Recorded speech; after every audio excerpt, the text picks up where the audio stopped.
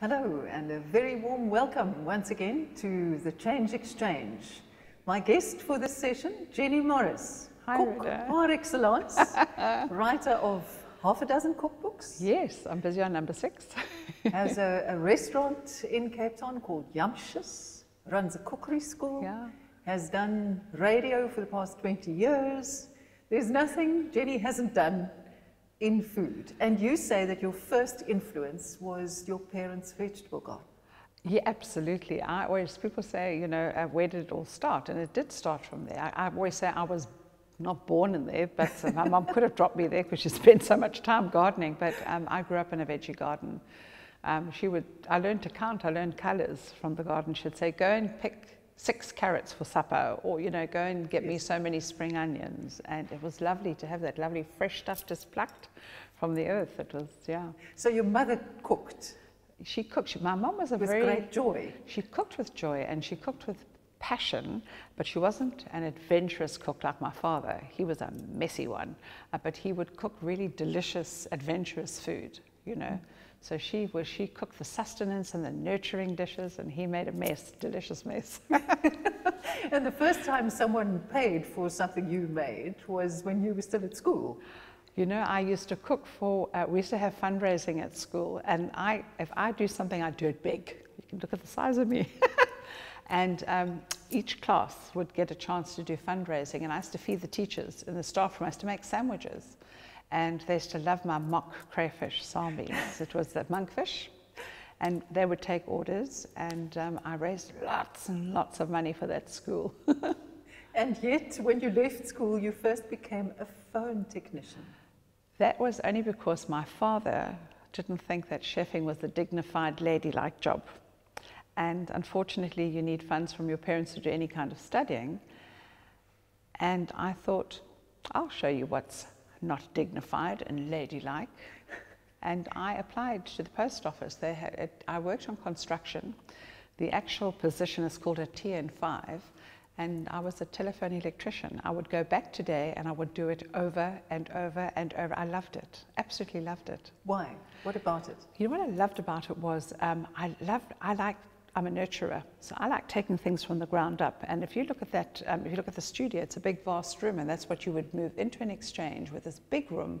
We would pull these huge, ginormous racks, get them bolted to the ground, big barrels of cable, and you would stand there with 2 pieces of mutton cloth, and you would be pulling it and cleaning it, bringing it all the way up the rack, all the way down. I love skinning the wires. I love paring them off. And it was better than the boys when I never had one dry joint when I soldered those wires to that little tag. I loved it. And I really, really would do that again. So why did you leave? Because it's not a lady's job. But at that point in time, there were quite a few girls doing it, women doing it. There were Nancy and Bibi, Irene, there were a couple of girls, Bernie, a mad one. We used to ride motorbikes in the exchange, had wonderful fun.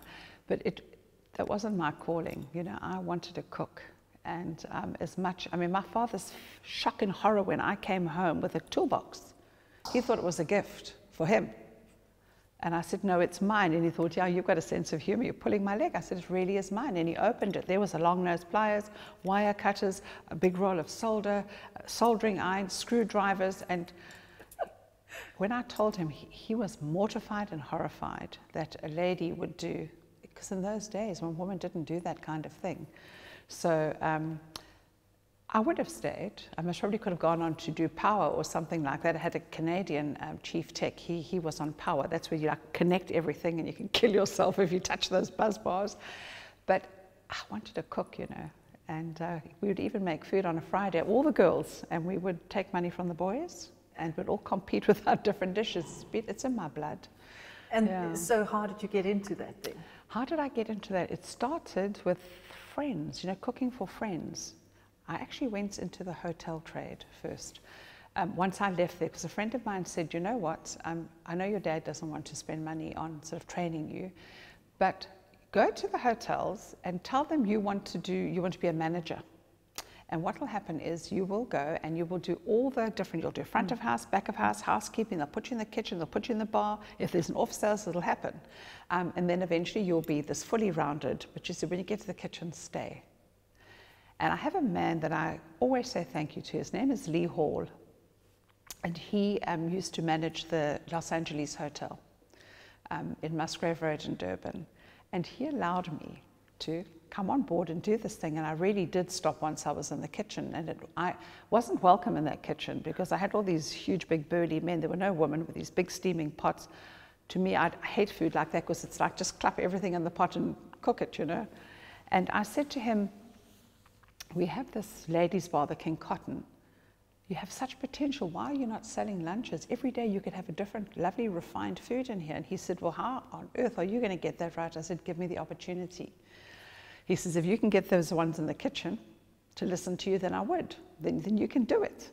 And I made him get me a CB radio and put a huge, big aerial on top of the hotel. And my CB name was Love Child. But no one ever knew it was me, Ruda.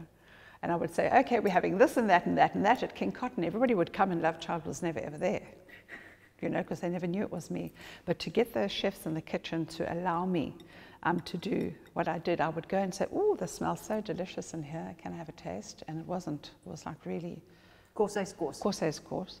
And I'd say, oh, this is so nice. But what would happen if you added this or put this or put this? And they would say, Hamba Kosazan, and kick me out of the kitchen. Next day, they would say, Izapa Kosazan, and call me. They'd done it. Maybe I have a way with men in pots, I don't know. They started changing the food. So Lee Hall gave me that wonderful opportunity, you know, so every day there would be a fish on this day and a curry day and an Italian day and a la la la la la. And I knew then that now I can never go back. I have to go forward. So it started with that. And then I moved to Cape Town to be with my husband, my second husband. And well, I suppose the rest is history. I ran up the electricity bill.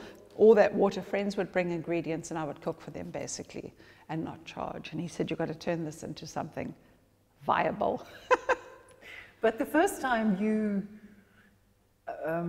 shall I say, pretended to be a caterer, you weren't yet. No. But someone asked and you just said yes. Tell the story. You know what? A friend of mine said to me, one of the friends that I used to cook for, she said, there's a kiosk going in St. George's Mall. Would you cook for me? So I said, I don't know if I really want to commit to cooking, you know, every single day for someone. I'll take a financial interest. And she said, okay, we can be partners. We went down, we had a look at it. It was very tiny, had a microwave and nothing. So the man selling it said, I said, but who are you supplying here? So he said, no, we do BMW catering and we do this and we do. I said, oh, really? So I'm not one to just take things on face value and on the surface. I went to BMW and I said, you know, I believe that catering comes out of this kitchen. And they said, well, actually, it's only really pizza. Who are you? I said, I'm a caterer. And they said, oh, can we have your number? Have you got a card? I had nothing. I was nothing. And gave the number, and literally 3-4 days later, they phoned and said, we've been let down by our caterer. So I phoned my friend and I said, listen, do you want to be a caterer? And she couldn't cook, she could drive, and she meticulously packed. She was a very good organizer. So she said, yeah, let's do it. And it's amazing. I phoned back, I said, yes, I can do it, but I need time. You know, how much time have I got? They said, well, we need it at 6. This was around about 3:45, and I thought, oh, God, okay. Yes, we'll do it. We're 10 minutes late because Badencross Street and that traffic, as you know, is not very easy. And then how many 10 people? Days, that was only for about 12 people. Oh. But still, it was lots of food. You see, I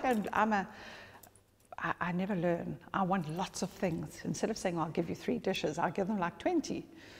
So 10 days later, they said, could you do us a boardroom lunch, which we did. And then they kept using us. And then the third job was an art exhibition for the Dutch Embassy. And from that, it just grew. Prince Charles came out of that, or Sir David Wilcox first came out of that. Prince Charles came out of that. Explain. Yes. Well, the British High Commissioner happened to be a guest at that function, and they called me in and said, would you consider doing the Sir David Wilcox, you know, it's his swan song, and we're having this thing at the... Was he the Consulate General? Oh no, it was Merv. I can't remember her surname now. It was a lady High Commissioner, but it was for the conductor, Sir David Wilcox. And he was in South Africa, and it was a lot of people. I was working out of my home kitchen with a little Bosch oven. I'm telling you, that oven cooked for Prince Charles, it cooked for Thabo, not Thabo and Becky. Yes, it did. It cooked for Thabo and Becky as well until I moved out and got professional kitchens. But just one thing just rolled on to the next. I mean, Kenneth Kahunda came. I treat them all the same. The money's the same, you know. Kenneth Kahunda was not easy to cook for though. Why? Because I made this, he's vegetarian. And I made this beautiful, once again, Jenny goes big, this huge big platter with all kinds of the most delicious vegetarian food. I did Mediterranean, I did boerenkoos, I did African, I did everything on this platter. And the central part was these huge big mushrooms this size with the most delicious sauce, Ruda. And I even got porcupine quills, which, let me tell you, I did sterilize because I know they can give you rabies. And I popped them in the middle and I took this and I was smiling and they looked at it and they could see the steam coming off it and they said, "We can't eat this food, it's too hot." I said, "Excuse me?" He said, "Put it in the freezer." I wanted to whack him. I had to freeze that food, put it in the box freezer, because he had some kind of tummy problem. He only ate cold food, like cold food. And no one had told you? No, I was so disappointed. But you have said that the most difficult thing for you to overcome was always the feeling that you don't have a formal qualification. It's been the biggest drawback in my life. And it's only... But it sounds as if you just stepped into the void every time. Can I tell you, Ruda, because I like challenges, everybody wants that piece of paper. I'm not saying that children today shouldn't go to chef school, because I highly encourage it, because there's so much more that you can learn there and then. It's taken me all those years to hone my skills. I mean, I sit on the board of the Hearst campus and I mark the children's exams. I never had lecturers. I had to go out and find out for myself and work alongside people, but nothing is impossible. Impossible becomes I'm possible. Just give it a little, you know what I'm saying? I'm possible. But you always feel, that one's got a piece of paper and I don't. But I've analyzed it and I've realized, how on earth do those kids learn? You take a recipe book, they're lucky because they've got someone showing them physically how to do it, but theory is theory is theory. Do you know what I'm saying? So if you don't have money to go to a chef school, I would say to anyone out there that wants this career, go into a hotel like I did and wash dishes if you have to, you know, don't let anything hold you back. And I think I've kind of slowly, my husband hasn't beaten it out of me because he wouldn't be alive to tell the story, but he's knocked that nonsense out of my head. I'm as good as anyone else. I'm a judge. I judge food competitions around the world. I know what's good. Other people seem to think so. How did you get onto television? Also, just by accident. You know, things just, isn't it strange how things come to you and you say to yourself, why me?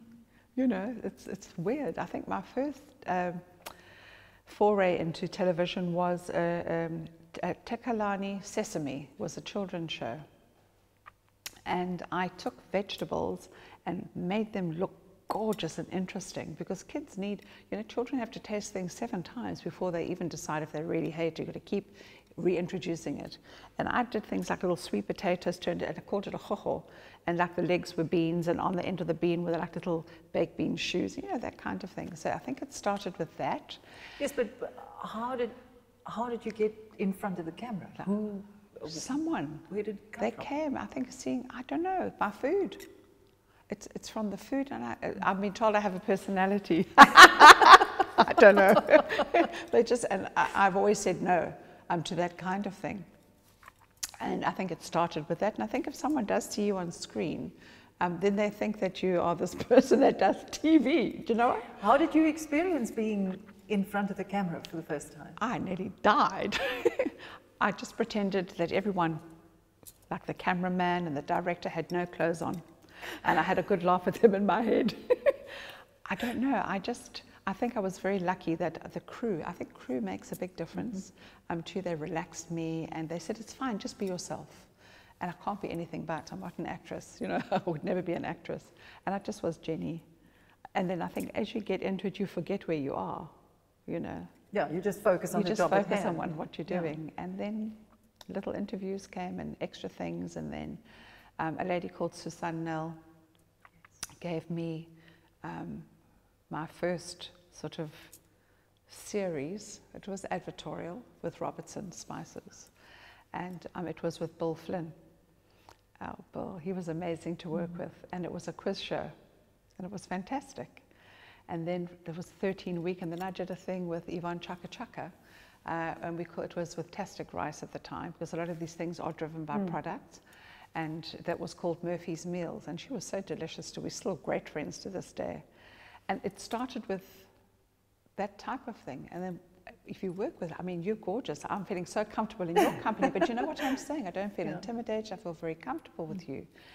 And it just went. And then this big break that I've got now with Food Network came from, they were at a food show.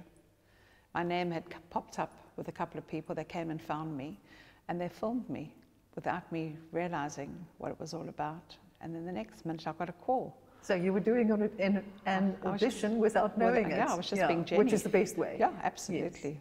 Yes. They got their hands full. Yeah.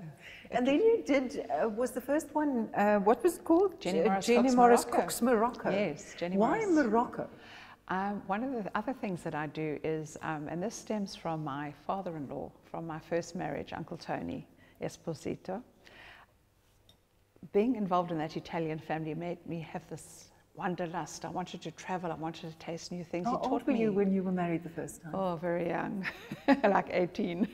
But in those days, girls did that. You left school, you got a job, and then you got married, you know. So did this kick open the world for you? Well, it kicked open my vision of what I thought the world was all about, you know, and it made me want to. You must remember, it was my first romance, my first boyfriend, and I married him. So I'd known Uncle Tony since I was the age of 11. So this man, spaghetti bolognese, and things that he would, gremolata, and things that I never knew in my family, a caper, an artichoke, you know, he sort of opened that up for me. And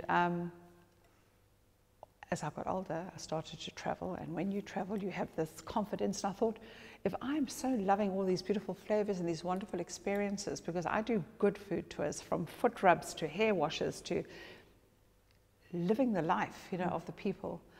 I thought other people would, I'm sure, enjoy this, and that's how the Jenny Morris tours began. And I've always wanted to go to Morocco, and I went to Morocco and loved it. So when they said, what country would you like to film first, I said, Morocco. And it was amazing. I spoke to Nathaniel the other day, and he said the best moment was when there was a real budget. Did you experience that? Absolutely. I have to say that Food Network are so professional. They pull out all the stops. What I love about them as a, not a station, but as a, what we call that? Platform. A platform, is that they want things to be authentic, but they want their presenters to be happy, so they let you do things that you're comfortable with. And then they pull out all the stops to connect you with the right people on your crew. And I had the most amazing crew in Morocco. It was stunning. 6.5 weeks driving, 6,000 kilometers. It was hectic, but it was such fun. Yeah. Your first cookbook, you called, tell me? Rude Food, Nude Food, and Good Food. Why that? What did you want to say? I wanted to put the publisher off with the title. I didn't have the confidence to write a cookbook. And when I started my first cooking school, I was overseas, and my husband got hold of me, and I was taking people on a trip to Thailand, one of those tours. And he said, when you get back, you've got 1 week, and you've got your first cooking class. And I was like, what are you talking about? He says, I've hired the domestic science kitchen at Jan van Riebeck High School, and you're going to start cooking. And people just came. Why did he do this? Because he said, I'm sick and tired of people saying, I want to cook with you. Where's your school? He's that kind of man. Just say it a few times, and he makes it happen. So what happened was, one of the girls that came cooking there was a publisher, and she was with Human and Rousseau. And she said, I really would like to do a cookbook with you. And I thought, oh. And I put it off and put it off. And eventually David said, you're being really stupid. You know what? You can. People love your food. Just translate what you're cooking into words. So when she eventually asked me again, hugged me, I said, I tell you what, I want to call this book Rude Food, Nude Food, and Good Food. You go back to your office. If they say I can have that title, I'll do the book. Now, rude food, I like eating with my hands. So this is rude food. Nude food is when you take an ingredient, having grown up in a garden, I understand the flavors of just something that is just so fresh and beautiful. So it would be that ingredient, and you just layer the flavors on top, but everything has its own. And when you bring it together in your mouth, you know, it's just so delicious. And so it was rude, it was nude, and it was good. Which you hope people would enjoy your recipes. And she came back and said yes. And I thought, oh, Human and Rousseau, they're quite a conservative, you know, publishing house. And then more rude food followed. And what was it like holding the first copy in your hand? I sobbed. I can still cry now thinking about it, because you never think you're good enough. I thought, why would they want my book when there's so many authors out there, you know? Sorry. It's still so special. Jenny, but this, I think, is such a lesson for so many people, that you, ostensibly, you have all this confidence, that's the personality you project, and yet inside, there's this insecurity that you have to overcome all the time. I didn't have that piece of paper that said I was a qualified chef, and that has held me back. And please God, I hope it doesn't hold other people back. You got to believe in yourself, you know. It's like, sorry. You want to say to young people who are insecure, maybe? Never give up, because you know what? I know people want to see that piece of paper. You'll get it eventually, but just work towards it. Keep getting that experience, because you know what? You can't pay for experience. You cannot pay for experience. I have chefs that come to me and work with me. I'm teaching them all the time. They've come out of school. How can you expect anybody to know everything at once? You know, so life is a learning curve. You're never too old to learn. Don't think that you're too clever and too smart. You're never too old to learn. You've been doing radio, live radio, for, it's close on 20 years now. Yes. What do you want to do with your show? What is the... I'm a teacher. I love sharing, and I like to teach. I mean, I was with Cape Talk Radio with Prime Media for 19 years, as long as the station has been open. In fact, I'm lying, 2 months short of 19 years with them. And it was the most happiest time of my life, and I loved it. And they gave me carte blanche to do what I wanted. I like to impart information. I like to share. I have recently left, and I've gone to Heart Radio, and I've got to, because I was given a bigger platform, 800,000 more listeners, breakfast show. I mean, who would say no to that, you know? But once again, I haven't changed what I do, because I did a show the other day where people were sort of coming on Facebook and on social media saying, but I didn't know that about a potato. I love it. Do you know when you can share something, and when someone tells you something you don't know, you can add it to your repertoire? So for me, radio is a wonderful platform. It's to share. I do it very lightheartedly. I believe in edutainment, so I will educate lightheartedly and entertainingly, and people love it. I love it. It makes me comfortable. And now you've opened a restaurant. Is this your first one? But I had the little coffee shop in the museum, and then I had many, many years break. That said to me, when I had the museum coffee shop, I said, never again. I could how can you work off a menu that is so boring? Do you know what I'm saying? And we had to relocate our cooking school. It's called the Cook's Playground, which is just opposite the Cape Quarter. The building was being demolished, and we needed somewhere to go. So we thought, why don't we buy a property? It's an investment in the future, things like that. Couldn't find anything that ticked all the boxes. Beautiful space, but it wasn't safe for ladies to come on their own at night. Do you know what I'm saying? It just, there were lots of empty boxes there that couldn't be ticked. So we thought, we love our landlord. I really do. I've got a wonderful landlord. Let's see if there's something. They didn't want us to lose us. They said, well, can we create a space for you? We took passages and turned it, you know, all that dead space into a cooking school. And while we were about it, the landlord said, well, we have this space over here. There was a restaurant here before. It hasn't done very well. It's been standing empty. How about it? And I nearly killed my husband. I said, I am not doing that. And he was like, why not? I said, because it will bore me to death. I don't want a 140-seater, for goodness sake, and I must work off this menu. I'll kill myself. And they'll come for something tonight and then want the same thing next week. Forget it. They want the same. I said, but I tell you what, because I don't want arguments, if you give me a big fridge that my body can fit in twice, and I can put anything I want in there, and I'm not working at nights. So it was breakfast and lunch. then I'll consider it. And I'll have a very light menu on the side. Because you see, why Ruda, the big fridge? Because I want to put my dreams into that fridge. I dream food every night. I dream about food every night of my life. Take my cell phone out of my bag now and go and have a look on my OneNote. It's full of recipes. I wake up and I write. It drives him mad. He hears tuck, tuck, tuck, tuck, tuck. The phone shines in his face. And how many recipe books can you publish at once? So I have all these recipes and nowhere to go with them. I can use some at the Cook's Playground with our team building. We do corporate team building there. And we have lots of repeat customers. So I'm developing all the time so they don't get bored with it. But I have this arsenal of recipes and what can I do? So he said, okay. And it was coming to the end of the year. We opened that restaurant in 2 weeks. I'm like a nutcase. And I said, if you don't get that fridge, we're not opening. He got those, and they said, we've closed our orders in October already. I said, if we don't get the fridge, we don't have the restaurant. We got the fridge. And we call it the kilo table. And we have a hot section and we have the fridge with everything in. And it's absolutely overloaded with the most beautiful salads. And the whole thing about that, it's fresh. It's my garden that I grew up in. It's fresh, it's seasonal. We make just enough. And too bad if there isn't, because I don't recycle food to the next day. And it will be different tomorrow. So don't. It'll be as different as my customers will allow me. This is the problem. Because our belly pork is the talk of the town. They love it. There are certain salads I will never be able to take out of that fridge ever again. But I keep adding to it. So those same people that come, oh, you know, there's something different. Yesterday was angelfish, now you've got sole. You know, so we change it up all the time. How do you run, I almost want to say, your life as a business?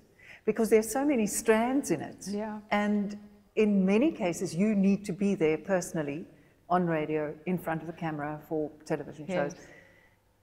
And the cookery school, and the restaurant, and you have children. I do, but they're big now. But it's time management, really. I mean, I turn so much work away because I believe that if you can't do it properly, don't take it on, because you can spoil and ruin everything. Can one delegate the kind of thing you do? Yes, I do. Not everything, because I'm such a control freak. But the cooking school, I've started to leave. I haven't left it alone, but I have delegated. I've got someone who knows this is my way, and this is the way I like it, and they do it. At the restaurant, my staff know that don't be offended if I turn it and send it back to the kitchen and reject it. So they know exactly what I expect. I make them taste and eat everything that is on that menu so that they know that this is what the taste is. Not all of us have the same taste bud or diet or background. And I will never forget the one young lady took the fish sauce and she was throwing the fish sauce into the seaweed salad. And I thought, that's not going out, because I can see you know what fish, it's pungent, it's overpowering. So I just took them all in the kitchen and gave them a little plastic teaspoon. I said, da-da-da-da, now eat. No, you have to eat, you have to learn the ingredient. They nearly died. But that never happened again. Do you see what I'm saying? Because they learn by example. So they know what is acceptable and what is not. So I've been able to travel. Lindsay, who's my future daughter-in-law, is just, I proposed to her. She's definitely who I want in my son's life. And he loves and adores her. Now they will get married. But Lindsay left the world of finance to join the family business. And ultimately the children will run that business. It's for them, and I'll go on to the next thing. But she knows exactly what we expect, how it should be done. So I can delegate. I can. In that way. But I do I never stop. I mean, I cook. I was cooking this morning before coming out to meet with you. So how did you put this family together? Where did you were married briefly when you were young? I was young. I married my first childhood sweetheart. And then David, who's my current husband of 33 years, I have 2 sons with him. But how did you and he meet? And how did you decide? At decide that very same hotel. How did you decide that he was the right one? I didn't at the time. I didn't even like him. How did he convince you? I don't know. It just happened. You know, I think love grows out of friendship. It really does. I think if you like someone, you can so easily fall in love with them. And I think you need to like the person you're in love with, because as you get older, everything else goes out the window, you know. And if you don't have friendship, what are you going to talk about? So I met him at the Los Angeles hotel. His business is electronics, and he was an importer of sound and lighting. And he actually revolutionized the discotheque industry in South Africa, because he worked overseas for many years, brought back Light Lab and all kinds of different things. I don't know if you remember, in Johannesburg there was a club called Q's, was a supper club, and he built that, and he put in those days in 1982 like 700,000 rands worth of equipment. Can you imagine what that is today? And he was busy fitting out some of the places there, and we just would eat that horrible food. At supper time, when all the staff got around a table, I liked him as a person. Met him again another year after my divorce, funnily enough. So he wasn't the reason for my divorce. Met him a year later when I was poached by an ex-boss at a hotel, and he said, oh, this is David Morris, and he's putting in Ruby Tuesday, this club. I said, I know him. And all the staff got together one night, we invited him to join us, and we just picked up, this friendship where it left off, and it developed from there. And over the years, he has now become part of the business. He has. It's so funny because this business has grown. He's always been such a wonderful support, and always interested in what I do and in supporting me. But this just has grown and flourished that he had to stop what he was doing and join me. So it's our business, not my business. It's family business. And the boys? You have two sons. I have three. I have one in the UK. His name is Wade. He's 41. He's got a little girl, so I'm a grandmother. I have my first granddaughter. She's too bright as she's like a bright little star, that one. And then I have Darren, who's the middle boy. He's in IT. And then I have Ryan, who does medical and security. So, and we're a very close family. The kids actually like going out with us and being with us. Aren't I lucky? Yes, you are. But it's also what you put in is what you get out. Absolutely. How did you manage it when they were little and you were so busy? Well, the thing is, once again, you need a good support system, and their father, the most wonderful daddy on earth, was there, and the children, funnily enough, they all can cook, and they cook. Ryan, the youngest one, I mean, you must see that kid. I could phone him and say, make me a pasta dough, or make me a bread dough. Should we have pizza tonight? I say, make the dough. If he wants it, you make it. Make me a tart tartane. We've always brought them into the business. Darren, who's my middle child, when we had the museum cafe, we worked 6-7 days a week. We never had a day off, and we were invited to the Table of Unity, and I said, I can't go. What's the Table of Unity? In the old days, we used to have it on Table Mountain, and then that money would go to charity. It was that long table. And they said, no, please, we really want you up there, And Darren said, Mummy, I can run the restaurant. He was 12 years old. And I was like, he said, trust me, I can do it. I said, well, we're just up the road. We can always come down again. And that child ran that restaurant. For how long? For the whole day. I wouldn't have expected more from him. But what I'm saying is they've always been involved in our business. No, to keep a restaurant going for a day is a thing. It was a huge thing, But they were always at work with us. At the cooking school, Ryan never missed one radio show.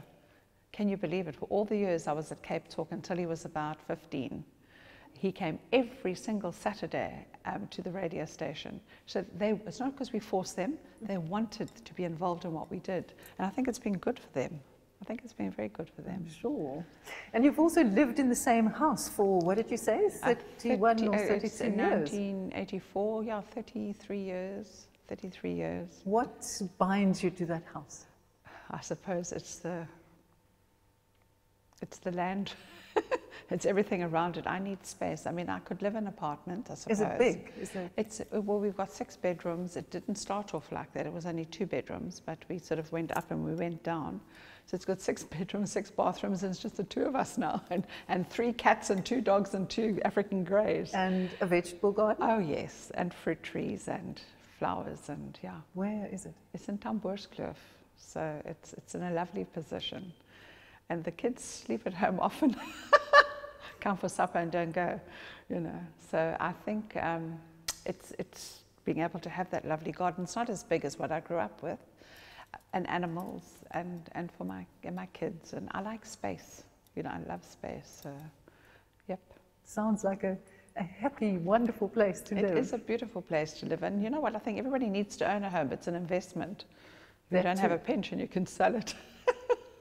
Jenny, thank you so much. It was most pleasant. And all of the very, very best for you. Thank you very much. Until next time, goodbye.